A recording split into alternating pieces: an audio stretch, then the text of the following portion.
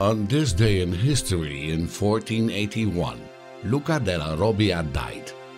Luca is the inventor of the technique to make tin-glazed terracotta. He started as an assistant to Ghiberti and worked under his supervision on the famous doors of the Florence baptistry.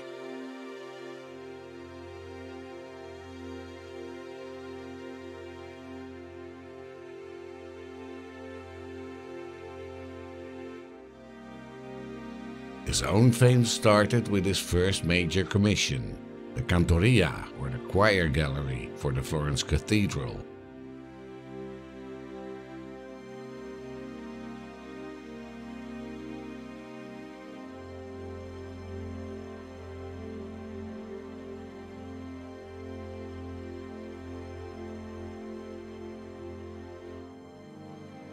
This established him as a leading sculptor in stone and marble.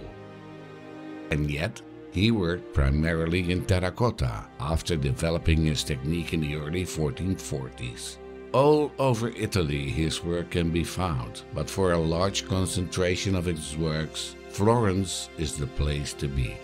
Most of all, we know Luca Della Robbia for this kind of work, glazed terracotta. We can find it in the Pazzi Chapel beside the Santa Croce Church.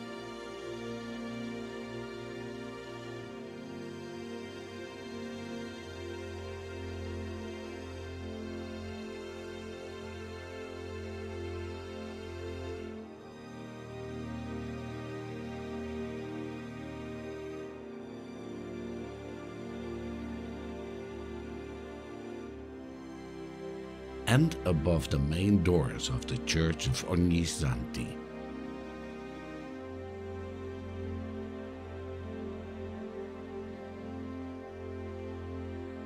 Abroad his works were famous as well.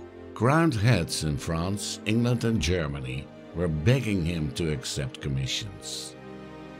This, for instance, is a Luca Della Robbia altarpiece that can now be admired in Belgium.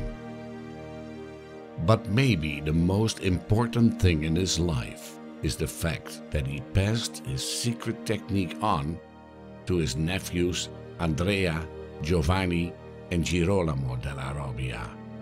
He died a rich man at the age of 82.